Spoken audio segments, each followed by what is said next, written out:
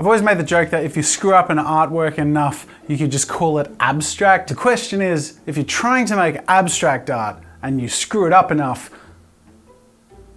well, I mean, then what is it? Crapstract. Today I'm going to attempt to create some abstract art, and if I fail, I hope you enjoy my crapstract art.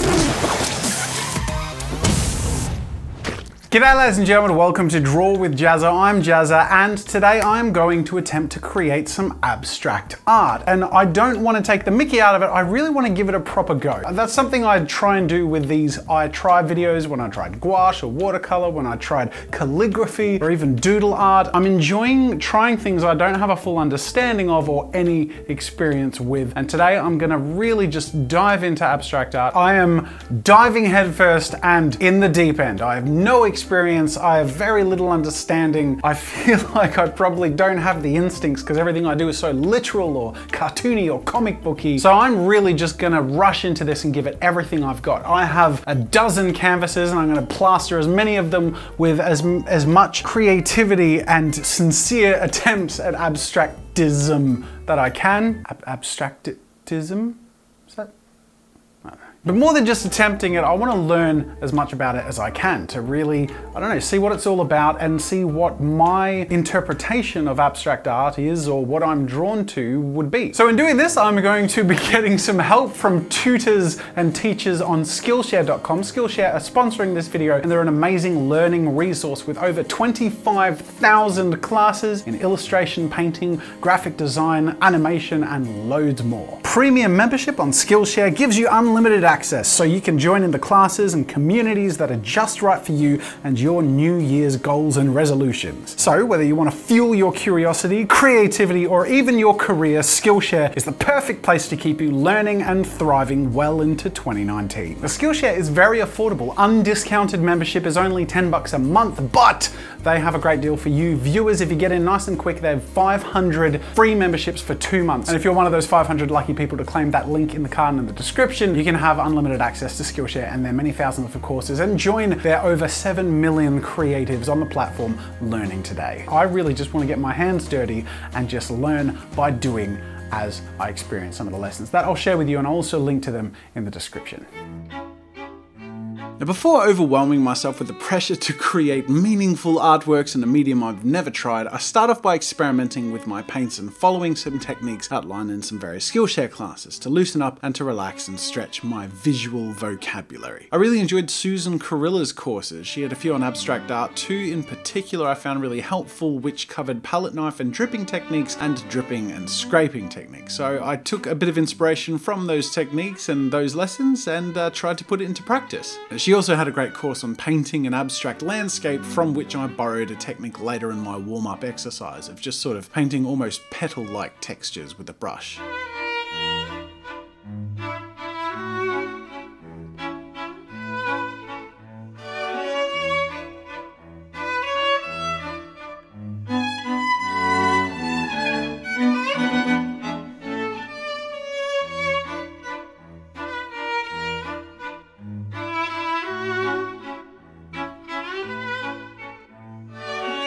For someone as literal with their art and unfamiliar with abstract as I am, the best place to start was a course by Kitty Winter called Basics of Art Abstract. As Kitty explains in her course, abstract is an umbrella category. Cubism, surrealism, modern art, minimalism, expressionism, informalism, postmodernism, figurativism. These can all be considered abstract art forms. Not always, but a lot of the time. And put simply, abstract art is sort of a spectrum. It can be defined as a visual language of shape, form, colour, and line to create a composition which may exist with a degree of independence from visual references in the world. It's that word degree which denotes the spectrum. An abstract artwork may have a small degree of separation from visually representing literal reality, or it may be entirely foreign from it. Both can be considered abstract art in the same way. There are no rules, but people are naturally inclined to like rules and things that are easy to understand. Therefore, a lot of people don't understand or even like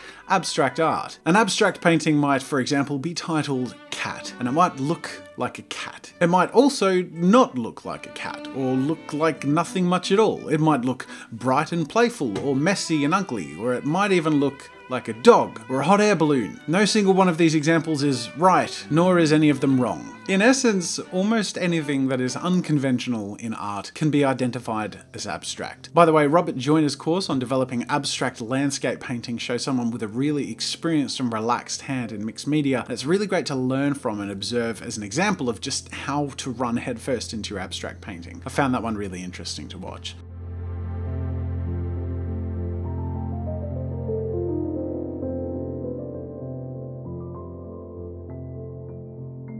Abstract art can be as much about the intention and emotions surrounding the narrative of the artwork, its creation, and its creator, as it is about technical execution or even visual appeal. For example, in this piece, I started with a word that I generated at random from an online word generator. The word was distance. So using that word as a cue, I created an artwork using 2 canvases and essentially just felt my way through it. I didn't have a template, I didn't have anything literal I was trying to convey. I just followed whatever naturally was expressed through me onto the canvases to make it feel like I was creating an artwork depicting distance. But that, of course, is relative to me and my interpretation, my expression of the word and what I was feeling at the time. Can it be considered good abstract art? That's entirely relative. To me, to someone who knows my own lack of experience and insecurities, I'm inclined to feel it isn't. But removing my bias and context, there will be people maybe watching this video who feel a connection or sense of understanding from the piece, or who infer a narrative or emotion because of it, and I'm sure many other people, maybe like yourself, who just simply don't, who see a bunch of lines or blobs or incomprehensible images. Both are correct.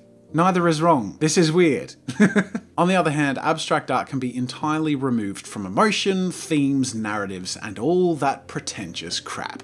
It can be really quite practical. Victoria Shroven's Skillshare class, Creating Abstract Painting for Interior, really focuses on the design intent aspect of abstract art. Abstract art is often associated with somewhat incomprehensible pieces meant to represent emotions or figures, to be displayed in fancy galleries and looked at with very serious expressions. But Victoria focuses on a more practical purpose of abstract art, to bring out colours or act as a design feature in a house or space. In many cases, a more literal painting or photograph in a home or other space can be too distracting or visually overwhelming, but abstract art doesn't have to be tied to an emotion or theme. It can just act as a way to set a spatial tone, accentuate a room with colour, or create a mood to shape the space. Following some of the tips she outlined, and of course following my own abstract instincts, I created an artwork to suit the corner of my own office space where there was a little bit of that steel grey and charcoal hinted throughout the architecture in the room itself anyway, with a subtle hint of green of what was on the shelves, and I wanted to bring a bit more of that green in and I guess echo a little bit of that dark charcoal industrial aesthetic in my painting and try and tie that section of the room together. And I'm pretty happy with how that turned out. I think it